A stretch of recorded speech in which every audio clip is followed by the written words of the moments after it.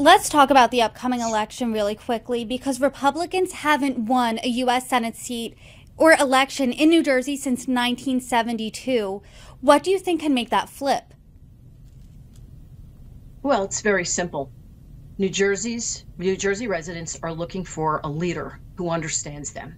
They're looking for a leader who's going to work hard, who's going to go down to DC and fix their problems, advocate on their behalf. And it's easy to say that you're going to do that, but so many elected officials go down there and get sucked into the swamp, and you have to fight that. And I think that if you're always thinking about people first, that becomes an easy way to fight that. I have been doing that for most of my life, and I understand the pain that people are going through. My family has been through it before. I started out, my first career, I was a chef. Most of the elected officials we see, they've never had real jobs. Even Senator Menendez, he says himself, he's been in politics for 50 years. How could he possibly understand what people are going through? People connect with me, and I connect with them. That's what a leader is going to do for New Jersey. That's what they need. That's what I'm going to continue to fight for. After Senator Menendez was acquitted on some charges and others were dismissed back in 2018, he won the re-election pretty handily by 54%. So what do you think is going to be different this time, if anything at all? I think everything's different. I think the economy is different. I think what people are facing is different. And I think people are getting a little bit tired of the decisions that have been made down in DC. It's gone too far for many people. People are looking for more moderation, and they've pushed things too fast. It impacts everybody. It certainly impacts folks here. So they're looking for some new leaders. They're looking for people who want to work hard, understand where they're coming from, and are smart about solutions. That's what I offer. I have a reputation of delivery, and that's what people need.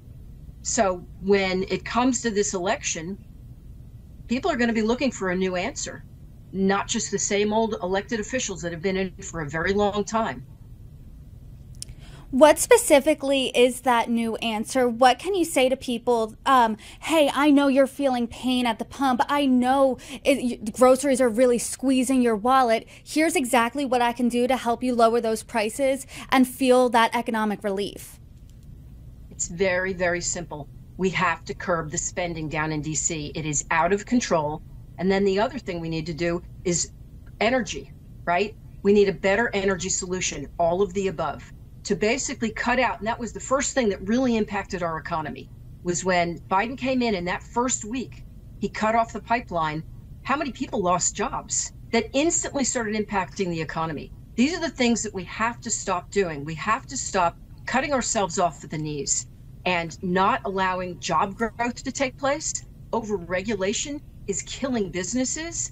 All of this needs to take place and needs to happen now before things get any worse.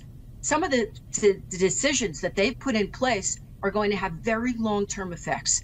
Right now, people are suffering because of this economy, but people forget that the 2017 tax cuts, they sunset in 2025.